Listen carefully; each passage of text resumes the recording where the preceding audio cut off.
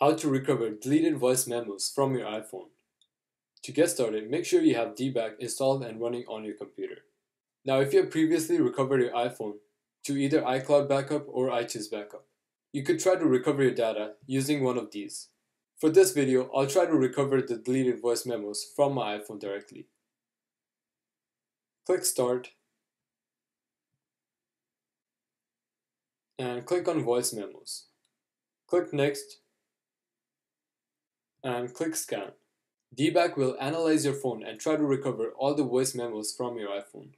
Once dbag is done analyzing your phone, it will show you a list of voice memos it was able to recover. You can select all of them, or you can select specific one of them, click Recover, and dbag will allow you to save the recovered data on your computer.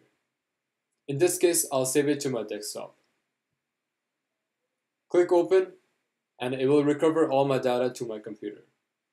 And that will be it for this video. I hope you're able to recover your data using dbag.